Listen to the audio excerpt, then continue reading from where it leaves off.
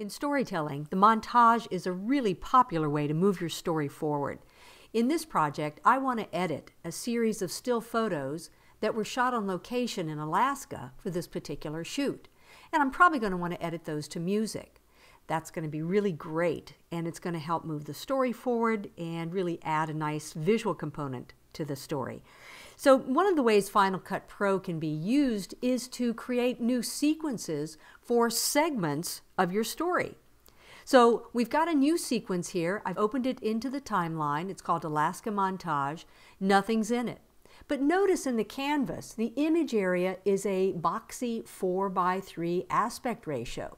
But when we go back to the primary sequence where I've been building my video footage, you see that that footage is 16:9, which is, of course, reflective of what the original footage is, which is a high-def 16:9 aspect ratio.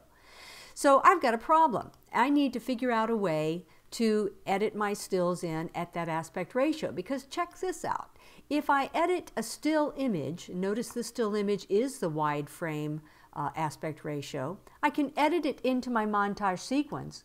And those of you who are familiar with Final Cut Pro might say, well, gee, what happened to that question that it asks when it says, do you want me to change your settings? Well, guess what? That question is not asked when you edit a still image into an empty sequence.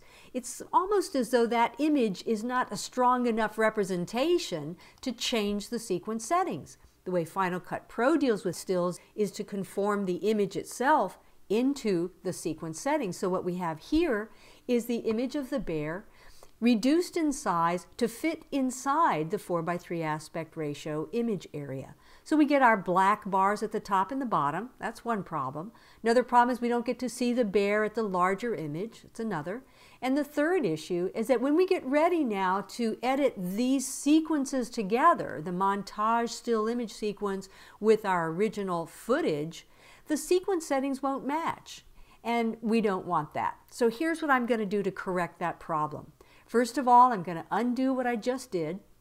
I still have the 4:3 aspect ratio of the image area. And instead of starting by editing with a still image, I'm going into my video clips bin and open a video clip and edit that into this sequence.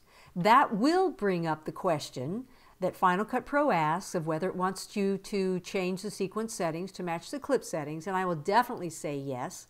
Now, before I click yes, keep your eye on the image area in the canvas, because as soon as I click yes, Final Cut Pro will change that. Now, we are at a larger image view, so I'm going to go to my zoom pop-up and say fit into the window. And notice what we have now. The image area has changed to the 16:9 aspect ratio because the sequence settings have changed to match the clip. So now what we can do is go back to our still images. I'll open that first one again. Simply edit that particular clip, and we have, I'm going to go ahead and zoom into the sequence here a little bit, make these images larger.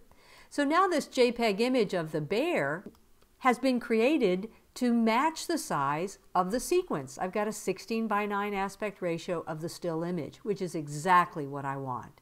So that takes care of it. All I have to do now is click on the video clip that I used to change the sequence settings and just choose sequence and ripple delete to pull it out of that sequence.